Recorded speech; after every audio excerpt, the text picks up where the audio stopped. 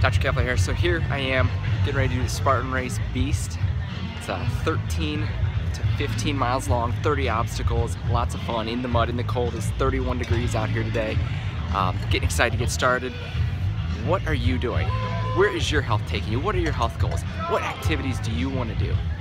That's what I want to ask you. That's what I'm thinking about.